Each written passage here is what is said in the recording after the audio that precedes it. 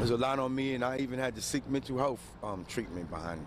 Richard Faust is still haunted by his experience on Rikers Island, as the city jail made national headlines for what was called a humanitarian crisis. Faust was detained inside the jail for 5 weeks for menacing charges. He was released earlier this month. What they are suffering now on Rikers Island, no food, no medical.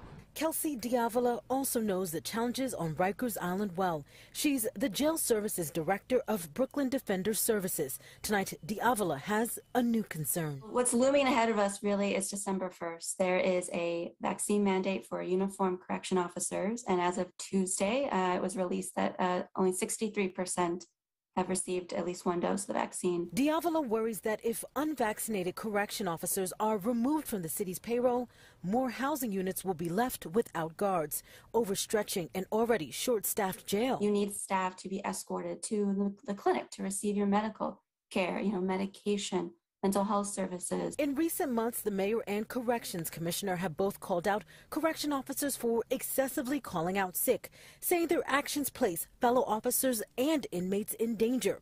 Earlier this week, the federal monitor appointed to oversee the city's jail reported 119 jail staffers have been suspended for not showing up. Today, the president of the Correction Officers Union explained to Pix 11 News.